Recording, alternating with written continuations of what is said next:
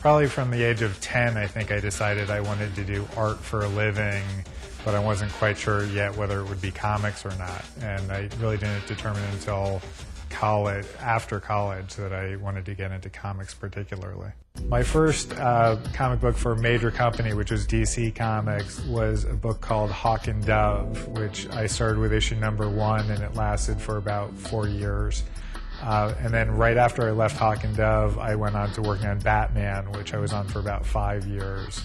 And since then, I've worked on most every major character for the 2 largest publishers in the country.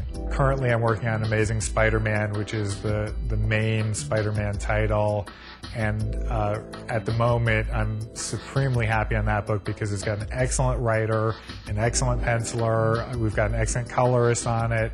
So the entire team, everybody's just like, it clicks, it works together beautifully.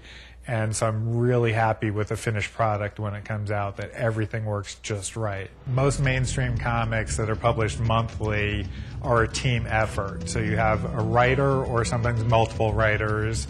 Then you have a penciler who does the initial storytelling in literally with a pencil drawing on a piece of paper.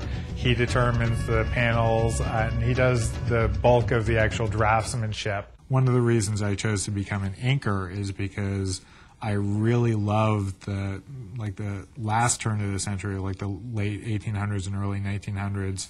There was a lot of phenomenal artwork done in pen and ink. And outside of comics, this medium is not very much used anymore. So in a lot of respects, I'm kind of like continuing history of the pen and ink art form in this medium that's extremely current today. What I'm using right now is a brush, and that's how I usually block in all the large black areas. But I also use what are called crow quill pens or regular quill pens where you dip them into the inkwell. So the inker literally goes with pen and ink or brush and ink right over the pencil drawings. It covers up completely the pencils and then erases the page when they're all done, and that makes the black and white line work very easy to reproduce. I am a very accomplished artist in my own right. I know how to pencil. I actually know how to paint as well, so I understand how to correct anatomy. I add depth, I add shadows, I add textures, anything to make the work better. That's my job. My job is to improve the artwork.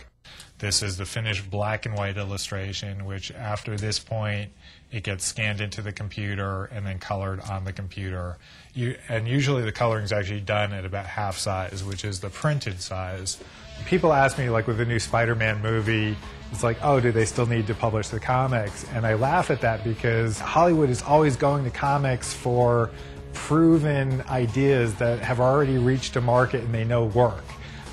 One of the best things about comics is they're still relatively cheap to produce and get a concept out there, and it's like a test market.